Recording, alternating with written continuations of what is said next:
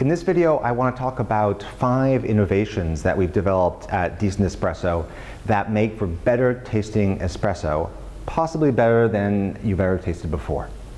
So the first and the most significant one is based on how we actually decide on the temperature of the water in making espresso.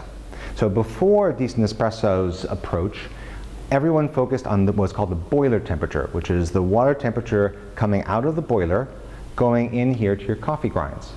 At the same time, everyone in the professional industry knew that the portafilter, which is a big hunk of metal, often not that warm, and the grounds, which are usually room temperature, cool the water really significantly. So if you, for example, want to make your espresso at a 92-degree infusion temperature, you put water in that's 92, you're actually probably around 87, 88 degrees for the first 5 or 10 seconds, because the grinds are cooling the water that goes in. Then the water temperature will climb, and the end of your infusion will be close to the set temperature. At Decent Espresso, we've not used a boiler. Instead, what we've done is a water mixing technology, where we mix water that's slightly too hot with room temperature water dynamically in a mixing chamber back here, so that we can immediately and very precisely set the water temperature that's going into the coffee grinds.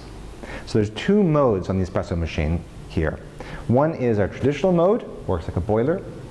The other is to use the temperature probe that is directly above the coffee grinds and tell the espresso machine that this is the brew temperature you're looking for. The espresso machine will automatically use what's called temperature profiling, which is to say it varies the temperature of the water in order to get that infusion temperature as close as possible to your goal as quickly as possible. Now that's the kind of thing you get in a pour over, where you have a ton of water and not too much coffee beans. It all gets infused at the same temperature. But in espresso, that's not the case. So what we're trying to do is use this insight that has come from the world of pour over coffee and use it here.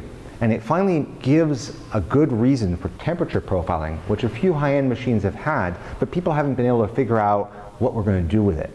Well, the reason is it was just too complicated to do something if you had to program it all. So we came up with the idea of the infusion temperature being the goal, and let the espresso machine vary the water temperature for you to get there.